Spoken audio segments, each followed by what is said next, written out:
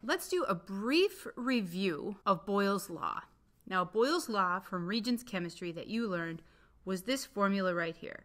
P1V1 is equal to P2V2, where P represents pressure and V equals volume. The basic idea behind Boyle's law is that if pressure increases, volume should decrease, or if pressure decreases, volume should increase.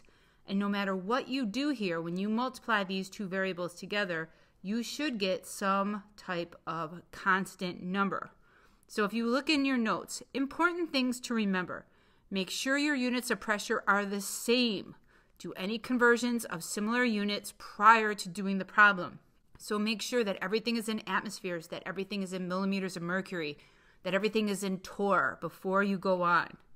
Be consistent with your volume units. If you start with liters, then stay with liters. If you start with milliliters, then stay with milliliters. What we want to do right now is look at this Phet simulation to see the relationship between pressure and volume. So the first thing that we're going to do is add a certain number of molecules to this gas chamber.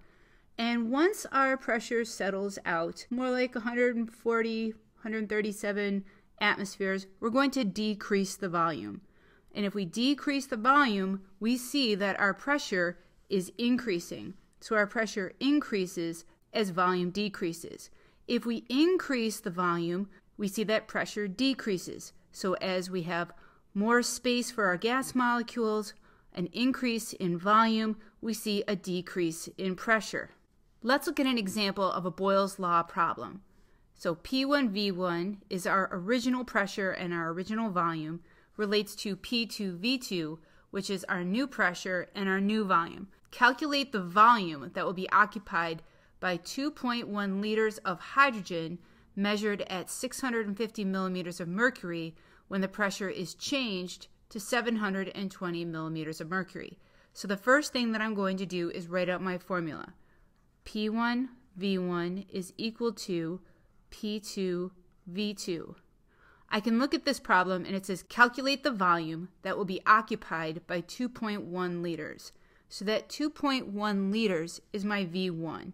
So 2.10 liters, that's my V1, measured at 650 millimeters of mercury. So my P1 is 650 millimeters of mercury when the pressure is changed to 720 millimeters of mercury. So that means my P2 is going to be 720 millimeters of mercury, and I am solving for V2. So if I multiply together 650 times 2.10 and I divide by 720 millimeters of mercury, my new volume here is going to be 1.90 liters.